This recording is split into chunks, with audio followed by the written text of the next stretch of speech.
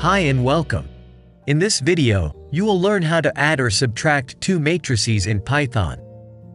For this purpose, we are going to use two famous NumPy functions, which are np.add and np.subtract. Let's now go to practice. First, we need to import the NumPy library.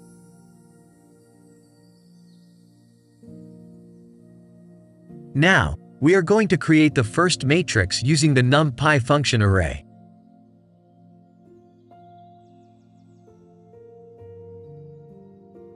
We create the second matrix.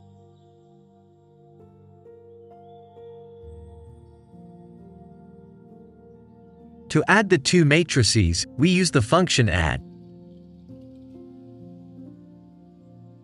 To subtract the two matrices, we use the function subtract.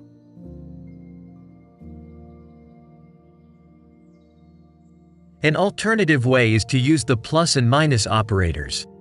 For example, we can add our two matrices by using the plus operator, similar to this code.